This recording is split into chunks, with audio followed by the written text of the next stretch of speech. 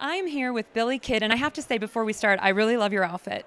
It's perfect in this whole Western world vibe here, but it's not just the outfit that we're celebrating today, of course. He is also a gold medalist, he's a world champion, and he was a silver medalist at the Olympics, so I feel pretty excited to get to stand next to you at this moment. But well, thank you. It was just a few short decades ago.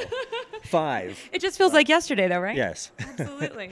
But can you talk a little bit about how Dr. Steadman helped you along that journey in becoming such a champion at your sport?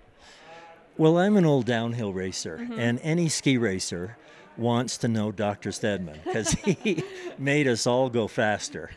I first met him out at Lake Tahoe in the late 70s, and then he came to Colorado, and I lived just up the road in Steamboat. Oh, wow. And so I would come down to get checked by him every year, and he'd say, no, it sounds like a little gravel is in your knee, but we don't need to open it up yet.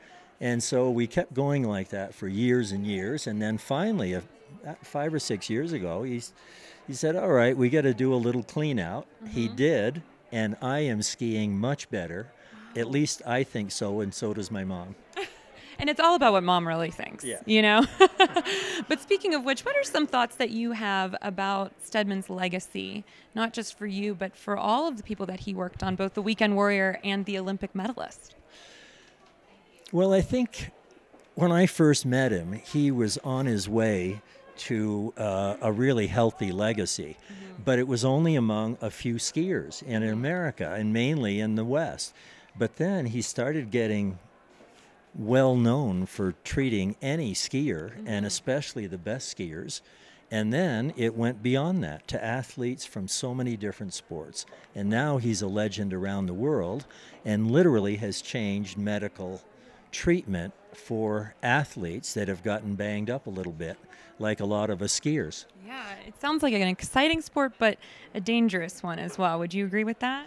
No, it's not dangerous. Okay. It's just dangerous if you hit fences and trees. But if you go around the trees, avoid the fences, you're all right. I will take that down as some notes for later for myself. Yes, hopefully you'll use that in the Olympics. That sounds like a plan. Thank you so much. All right.